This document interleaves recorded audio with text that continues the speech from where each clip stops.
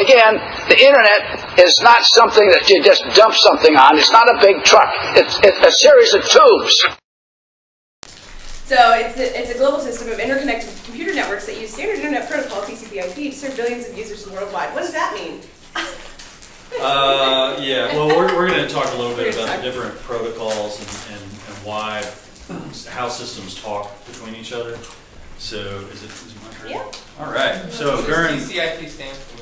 Stands for Transmission Control Protocol, and then the IP stands for Internet Protocol. I don't think you had to ask that question. The technology world was live and well, and actually in the early 60s, RAND, UCLA, and MIT actually came up with this concept called packet switching. In a nutshell, it's very similar to the way broadcast works between like TV sets. Packet switching is the concept that we sort of take data, break it up into little tiny distinct packets, send it across a wire, and on the other end, the remote system grabs all those packets and reassembles them into something useful. So that's what packet switching is. And packet switching essentially allowed DARPA, which what was it, Defense Advanced Research Projects Association, to develop ARPANET. And ARPANET was the first public network. ARPANET was actually designed for government entities and other educational institutions. So in 1968, there were actually 4 nodes, they called them nodes ironically, 4 computers on ARPANET, and they were communicating, and they were all educational and or governmental organizations, all public, well, public institution, but not publicly accessible. So in the 70s, right around the time disco was getting big, in 1972, ARPANET had 30 nodes. So in 4 years, they basically multiplied by 8, which is quite a feat. The first email was sent. It was actually an electronic message, and ARPANET was never designed to actually send email, but operators on ARPANET actually realized that there was this neat thing happening. It was actually the different nodes sending small tidbits of information back in the form of electronic message. That was a very primitive form of email communication. As a result of this, they came up with the concept of mailing lists. So the first mailing list was actually created in the early 70s. And that was the ability to send one message to everybody. So in 1974, TCP, Transmission Control Protocol. Protocol is basically a set of instructions that allows different systems to talk to each other. So TCP was actually the predecessor to what we're using today in terms of the internet, but this was a pretty big invention. It was kind of a standardization of the communication between multiple computers. And then in '77, the number of users on public TCP networks actually outnumbered ARPANET.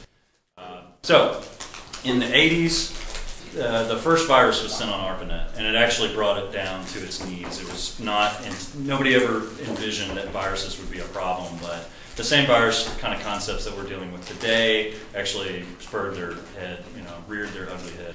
In '82, ARPANET adopted TCP/IP, so they actually were one of the first governmental network organizations to adopt what protocol we're using today to facilitate internet communication. In '84, DNS was introduced. We'll explain what DNS is in a little bit. In '84, the first moderated news groups were introduced in the form of Usenet, which some of you might have been involved with that. I think Brandon probably was rocking the Usenet back then. And then in '87, there were 10,000 hosts online, so you can see this rapid adoption of this technology over the years. Yeah, and in the '90s, right around the time Vanilla Ice was kicking it, ARPANET died. They actually killed it all. Okay, so the first commercial dial-up service becomes available. Does anybody know what that was? The actual, I bet you remember, it's CompuServe. Nice. Based in Columbus. Yep. Okay, and also around this time in 1991, Tim Berners-Lee, which is a name that we should all know. He's the guy who actually wrote the first web browser and wrote the first HTML tag. So he actually created the World Wide Web.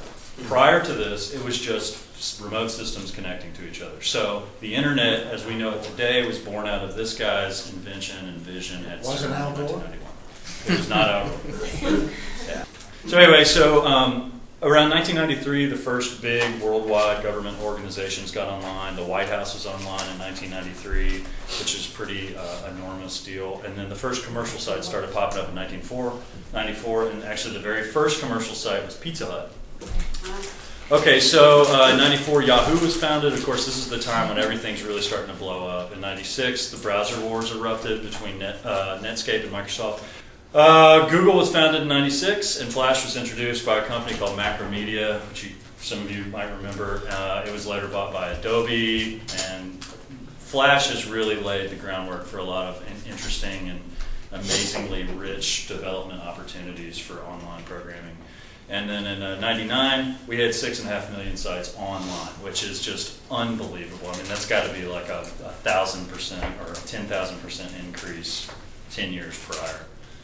Okay, so in the 2000s, we had our first Flash video in 2002, which paved the way for YouTube, which, as you know, is now pretty much a household name. In 2003, Facebook came out on the scenes by, what was the dude's name? Mark Zuckerberg. Yeah, Zuckerberg. So he created it in college, like in his dorm room, I think. The original product was actually called Face Mash, which is kind of funny. Okay, so YouTube was founded in 2005, believe it or not. That really blew my mind when I heard that. It just had its 5th year anniversary, and that is just unbelievable if you think about the impact that it's had in technology and just internet stuff in general.